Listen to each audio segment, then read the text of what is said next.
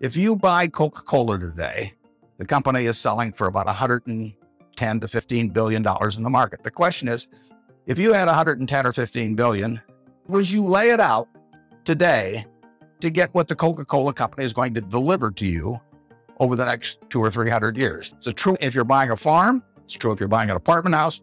Any financial asset, oil in the ground, you're laying out cash now to get more cash back later on. And the question is, how much are you going to get? Welcome back, rich followers. We hope this video inspires you to get started on your dream. So please watch until the end.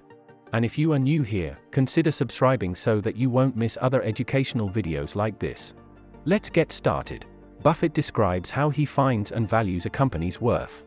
Intrinsic value is what is the number that if you were all-knowing about the future and could predict all the cash that a business would give you between now and Judgment Day, discounted at the proper discount rate, that number is what the intrinsic value of a business is. In other words, the only reason for making an investment and laying out money now is to get more money later on. That's what investing is all about. When you look at a bond, assuming it's the United States government bond, it's very easy to tell how much you're going to get back. It says it right on the bond. It says when you get the interest payments, it says when you get the principal. So it's very easy to figure out the value of a bond. It can change tomorrow if interest rates change, but the cash flows are printed on the bond. The cash flows aren't printed on a stock certificate. That's the job of the analyst, is change that stock certificate, which represents an interest in the business, and change that into a bond and say, this is what I think it's going to pay out in the future.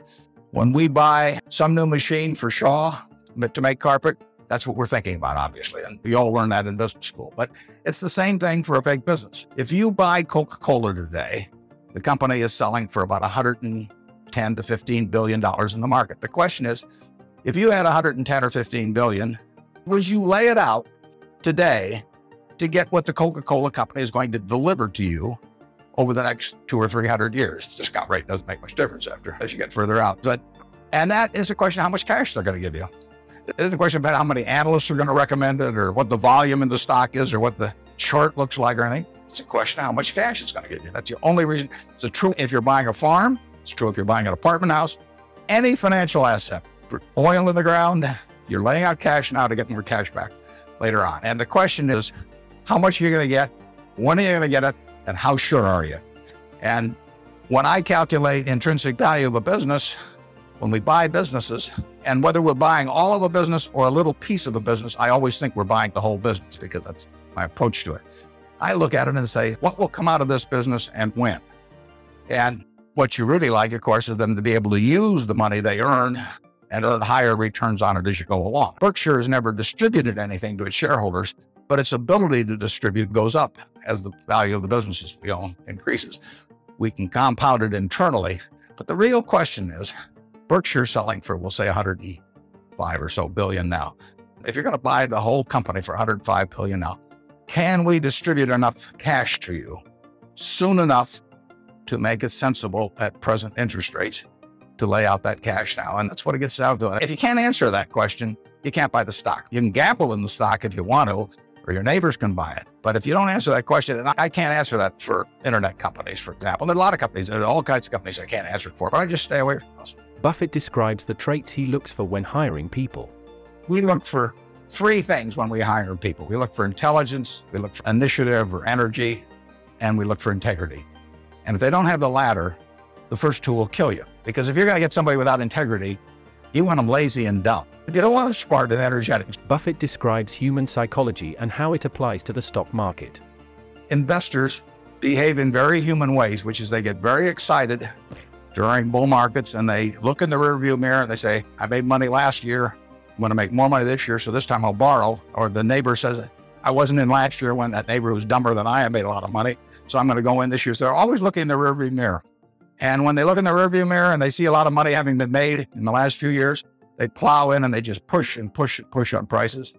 And when they look in the rearview mirror and they see no money having been made, they just say, this is a lousy place to be. So they don't care what's going on in the underlying business. And it's astounding, but that makes for a huge opportunity, just huge opportunity. Buffett discusses his investment philosophy and what he was taught by his mentor, Ben Graham. I've been taught by Ben Graham to buy things on a quantitative basis. Look around for things that are cheap. And I was taught that, say, in 1949 or 50. It made a big impression on me. So I went around looking for what I call used cigar butts of stocks. And the cigar butt approach to buying stocks is that you walk down the street and you're looking around for cigar butts, and you find this on the street, this terrible looking, soggy, ugly looking cigar, one puff left in it. But you pick it up and you get your one puff. Disgusting, you throw it away, but it's free. It's cheap. And then you look around for another soggy one puff cigarette. That's what I did for years. It's a mistake. Although you can make money doing it, but you can't make it with big money. It's so much easier just to buy wonderful businesses. So now I would rather buy a wonderful business at a fair price than a fair business at a wonderful price. Buffett discusses his biggest mistakes and why taking aggressive action is important. But the biggest mistakes I've made by far are mistakes of omission and not commission. It's the things I knew enough to do. They were within my circle of competence, and I was sucking my thumb. And that is really, those are the ones that hurt. They don't show up anyplace. I probably cost Berkshire at least $5 billion, for example, by sucking my thumb 20 years ago or close to it, when Fannie Mae was having some troubles, and we could have bought the whole company for practically nothing. And I don't worry about that if it's Microsoft, because Microsoft isn't in my circle of competence. So I don't have any reason to think I'm entitled to make money out of Microsoft or out of cocoa beans or whatever. But I did know enough to understand Fannie Mae, and I blew it. And that never shows up under conventional accounting. But I know the cost of it. I know I passed it up. And those are the big mistakes. And I've had plenty of them. And unless I tell you about them in the annual report, and I resist the temptation sometimes, unless I tell you about them in the annual report, you're not going to know it because it doesn't show up under conventional accounting. But omission is way bigger than commission. There's big opportunities in life have to be seized. We don't do very many things, but when we get the chance to do something that's right and big, we've got to do it. And even to do it on a small scale is just as big a mistake almost as not doing it at all. You really got to grab them when they come, because you're not going to get 500 great opportunities. You would be better off if when you got out of school here, you got a punch card with 20 punches on it. And every financial decision you made, you used up a punch. You'd get very rich because you'd think through very hard each one. I mean, you went to a cocktail party and somebody talked about a company, you didn't even understand what they did or couldn't pronounce the name, but they'd made some money last week and another one like it. You wouldn't buy it if you only had 20 punches on that card. Buffett addresses the idea of not selling out for any price. Loyalty is more important than money. In terms of our wholly owned businesses, we're not going to sell no matter how much anybody offers us for. I mean, if somebody offers us 3 times what something is worth at See's Candy, the Buffalo News, Borsheim's, whatever it may be, we're not going to sell it. I may be wrong in having that approach.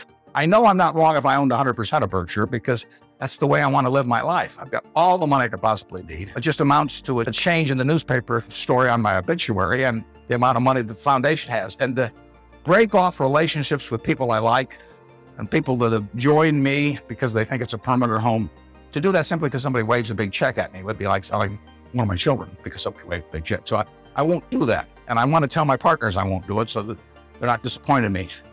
More and more with certain stocks, we've got that approach. Now, if we were chronically short of funds and had all kinds of opportunities coming, we might have a somewhat different approach. But our inclination is not to sell things unless we get really discouraged perhaps with the management, or we think the economic characteristics of the business change in a big way. I mean, and that happens. But we're not going to sell simply because it looks too high, in all likelihood. Buffett explains that he should only expect to make money in things he understands. I have an old-fashioned belief that I only should expect to make money in things that I understand. And when I say understand, I don't mean understand what the product does or anything like that. Understand what the economics of the business are likely to look like 10 years from now or 20 years from now. I know in general what the economics of, say, Wrigley chewing gum will look like 10 years from now. The internet isn't going to change the way people chew gum. It isn't going to change which gum they chew. You know, if you own the chewing gum market in a big way, and you've got Double Mint and Spearmint and Juicy Fruit, those brands will be there 10 years from now. So I can't pinpoint exactly what the numbers are going to look like on Wrigley, but I'm not going to be way off if I try to look forward on something like that. Evaluating that company is within what I call my circle of competence. I understand what they do. I understand the economics of it. I understand the competitive aspects of the business. If you found value in this video, we would like to give you another video for you to enjoy next. Please like this video and share it with your friends on social media. Don't forget to subscribe if you are new here, so you won't miss another one of our videos. The more you learn, the more you earn.